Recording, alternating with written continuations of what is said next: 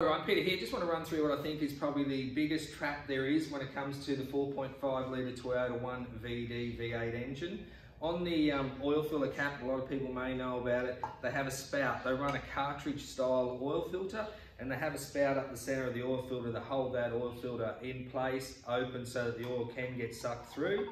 And the way it works, oil comes from the outside, suction from the oil pump pulls it through the centre. The big trap is with these, and you have to be extremely careful because it happens all the time, is that spout will come loose.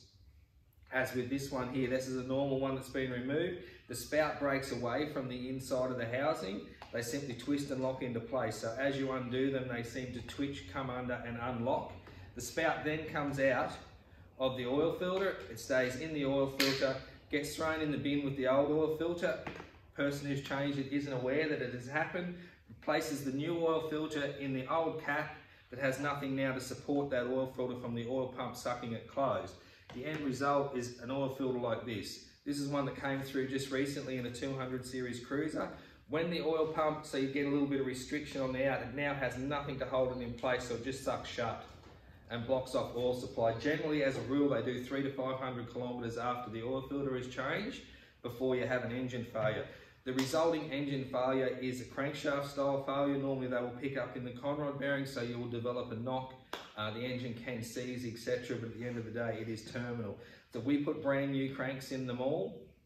We don't reuse any cranks that have had any sort of failure. So it's $2 for a crank, let alone the cost of remove, replace, and to recondition the engine. The bearings itself will weld to the crank like this. This is where, try and get that off, that's how hard it is, and that's why it can seize, because the bearings actually weld to the crank, or they will spin in the rod. So they'll weld to the rod and spin in the crank, or weld to the rod and spin on the crank, or weld to the crank and spin in the rod. Either way, it's a throwaway. It's extremely expensive. It's engine out. You've got to check every time. What I recommend is every 100,000 Ks, throw them away.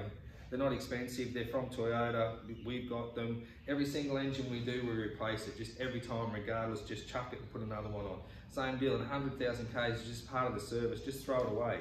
This will never happen, it should be a serviceable item, but it is probably, like I say, it's the most expensive track that's very easy to make. If there's any way I can help or you've got a question, please give me a call.